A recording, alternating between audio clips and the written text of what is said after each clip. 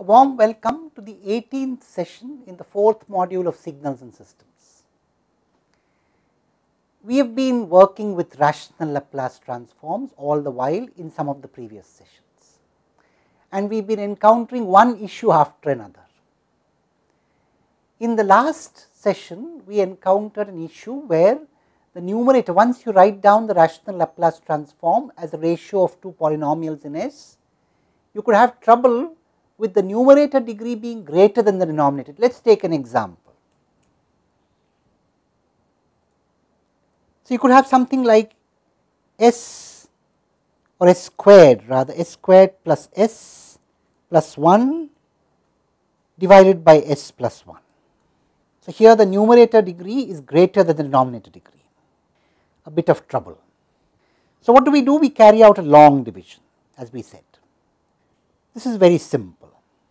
So, we have what is called a quotient, a polynomial in S, and a remainder. Both Qs and Rs are polynomials in S. And now, degree of Rs is strictly less than the degree of the denominator. That is what we wanted.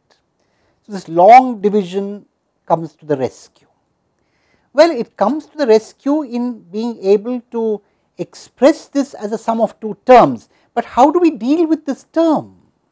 What is this S? It is going to bring us to a new concept. So, we need to first ask, what is the inverse Laplace transform of a constant? Let us see. Let us just take the constant C0. How would I get C0? In other words, what is the xt? So that xt into e raised to the power minus st dt integrated on all t gives you just a constant C0. So, you would have to just pick something. One simple way is to just pick, and if you put xt equal to C0 times delta t, you get the answer. Indeed, integral C0 delta t times e raised to the power minus st dt is simply C0.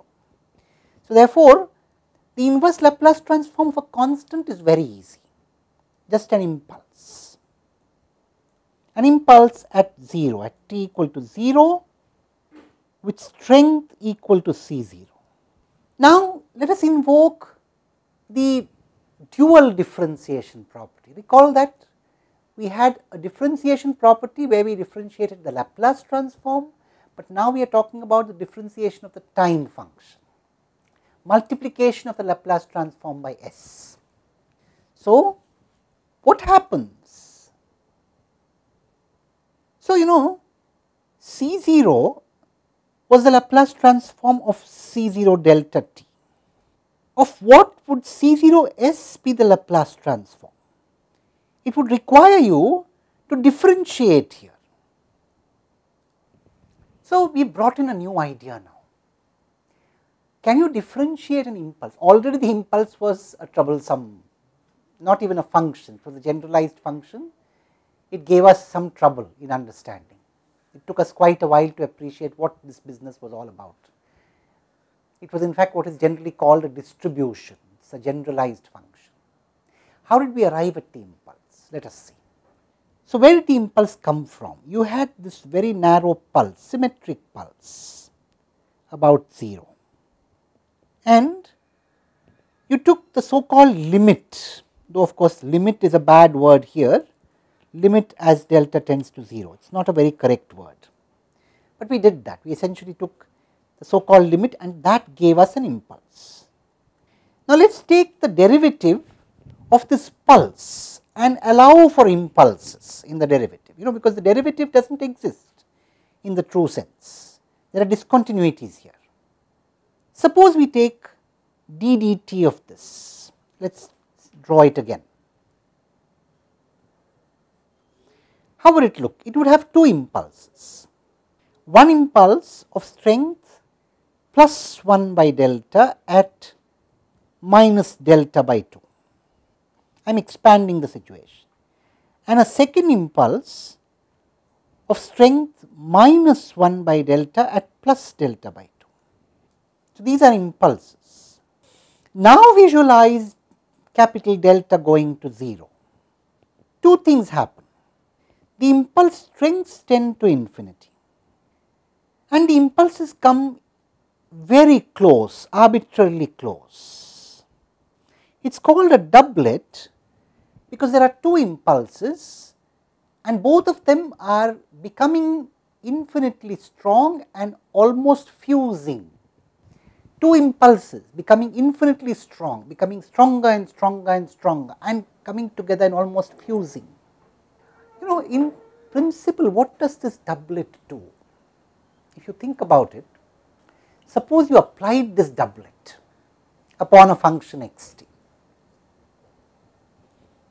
At a point, say t equal to t0, where xt is differentiable.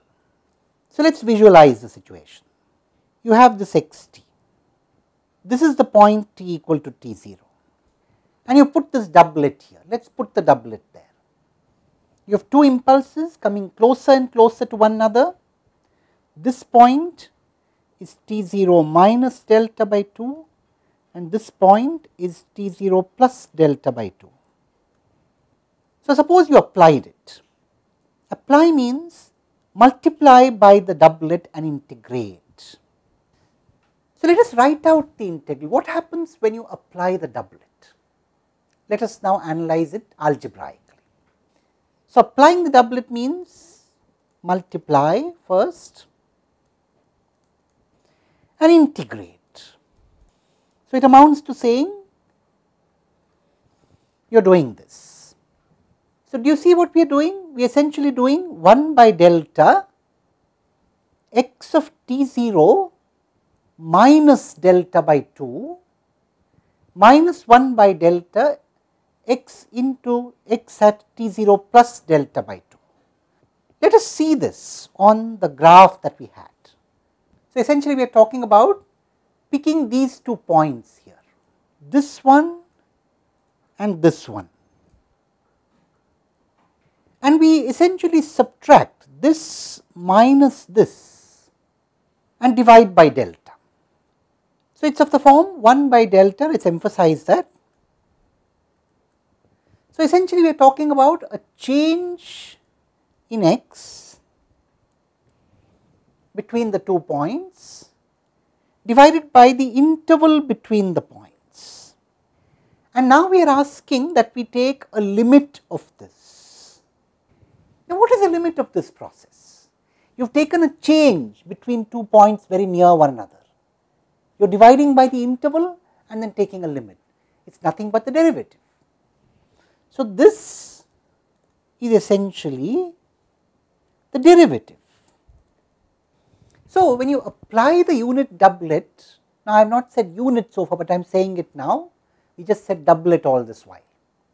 When I apply the unit doublet upon xt at a point where it is differentiable, it essentially gives you the derivative of xt at that point.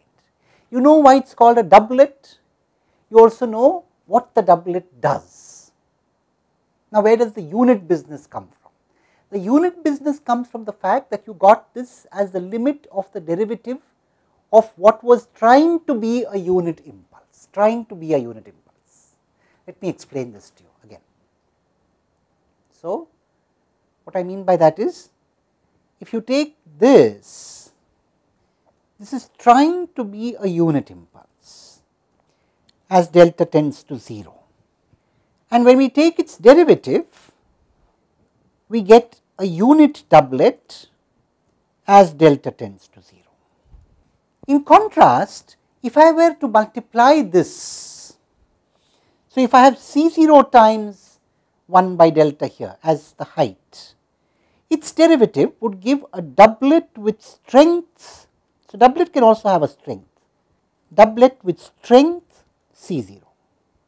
So, that means the process of just having an S or a power of S in the Laplace domain essentially is a differentiation process. So, this unit doublet is like a differentiation operator, it is just waiting to differentiate something. Again, it is not a function, it is a generalized function. So, in my expansion of a rational Laplace transform. The remainder part is no problem. For the remainder part divided by the denominator part, I can make an inversion by using the standard poly x terms. But for this quotient part, I need to bring in the impulse and the doublet and then what more. So, if I have an s squared term, I would need to differentiate the doublet again. How would I differentiate the doublet? I need to differentiate the doublet by differentiating two impulses. So, how would it look? Let us just get a feel. So, you have a unit doublet which is like this. So, it is of the form.